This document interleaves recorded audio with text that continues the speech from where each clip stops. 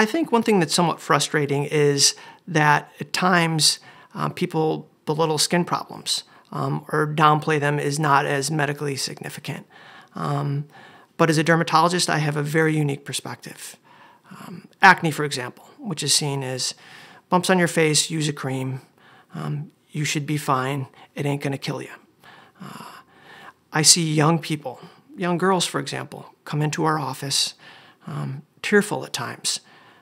Mom and dad complain that she spends an hour putting makeup on before she goes to school, sometimes skipping school during a bad flare, unable to make eye contact with anyone. It is socially debilitating for these people. As a dermatologist, we've got this opportunity to fix them. And we've got medications that can allow us to change their life for the better.